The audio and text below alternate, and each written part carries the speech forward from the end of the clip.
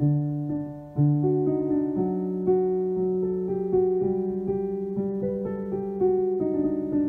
did nothing wrong! Yeah, we did.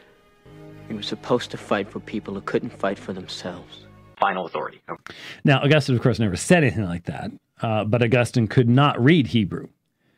And the Bible of the early church, there is no question about this. The Bible of the early church was the Greek Septuagint. Again, Anderson has already said, well, we don't say that kind of stuff. Well, he says he claims to. Well, I'm sorry. He even says he's reading the Greek Septuagint. And again, I'm highly skeptical.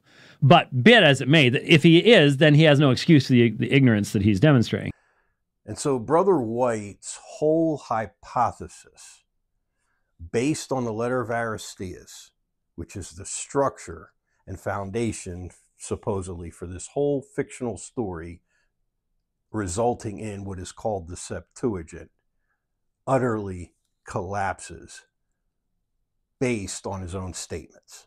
Because aside from the fact that the LXX in and of itself is a fictional title, aside from the fact that LXX equals 72, simply don't be mathin', and aside from the fact that numerous scholars, such as Sir Brenton, Dr. Philip Comfort, which we mentioned in a previous video, associate the story as a fairy tale.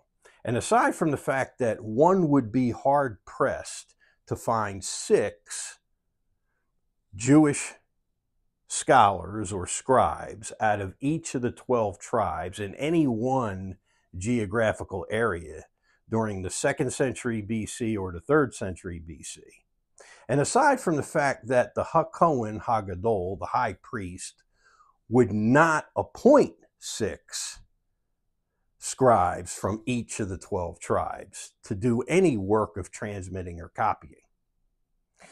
And aside from the fact that the high priest would exclusively appoint scribes from one tribe, the tribe of Levi, because the high priest knows perfectly well that the custodial duties of the Torah and transmitting and translating the Torah, those duties belong to the tribe of Levi. And aside from the fact that the Greek language and culture was abominable during this time period due to the acts of the Greeks overwhelming the Jewish community and populations and enforcing Hellenism upon them, and aside from the fact that the letter of Aristeas uses cherry-picked common Jewish names and associates those names with fictional characters and fictional translators, let's just hypothetically, aside of all of those things we just mentioned, let's hypothetically assume for one moment that the story of the letter of Aristeas is true. And again, this is the whole foundation for the document known as the LXX or the Septuagint. Let's just assume and suppose for one moment we will give Dr. White that hypothetical for a moment. Let's assume that the letter of Aristeas is true. Well, the letter of Aristeas itself clearly tells us in scores of places, chapter 2, verse 5, chapter 2, verse 7, chapter 2, verse 20, chapter 2, verse 33, chapter 2, verse 35, that only the Pentateuch, exclusively the Pentateuch, the law of the Jews, their law, this law, the holy law, is all a reference, check the references yourself, to the first 5 books of Moses. And so this eliminates all of the rest of Scripture during that time period. That means that what the letter of Aristeas suggests is that only the Torah, first 5 books of Moses, were in fact translated into Greek. You know what that does? That eliminates all of the Navim, the prophets, all of the Ketuvim, the writings. And so, assuming and giving Dr. White, that hypothetical, that means that all of those passages that Yeshua and his apostles quote that are not from the first 5 books, and we've listed some, we'll go over them in a minute. That means that all of those passages that Yeshua and his apostles quote that were not in the first 5 books of Moses could not possibly have been quoted or cited from the Greek Septuagint. It's impossible. Matthew chapter 2, when Matthew is writing and he talks about the Jewish leaders mentioning that the Messiah will be born in Bethlehem, and he is citing Micah chapter 5. He couldn't possibly have been citing the LXX. In Matthew chapter 15, when Jesus is talking about how to the Jewish leaders, the scribes and the Pharisees, when he's telling them, well did Isaiah prophesy of you, saying, this people draws nigh to me with their mouth and with their lips, but their heart is far from me. He is citing Isaiah, the prophet Isaiah chapter 29. But he couldn't have been citing from the LXX or the Septuagint.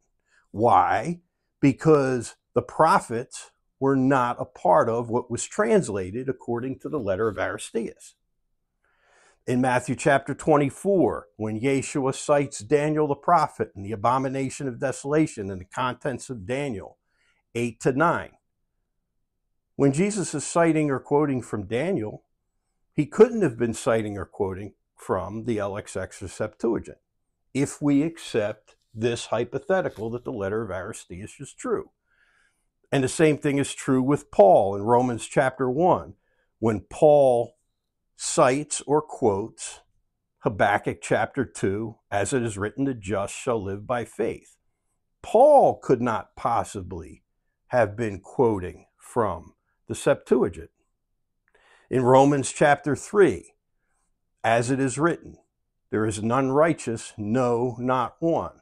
Paul is making a citation out of Psalm chapter 14, which is a part of the Ketuvim, a part of the writings. But he couldn't have been quoting the Septuagint because the writings were not a part of the translation. Romans chapter 9, the same thing. Paul is citing or quoting Isaiah chapter 29 when he talks about the potter having power over one vessel or another. The same thing is true with Mark chapter 13, when Mark writes and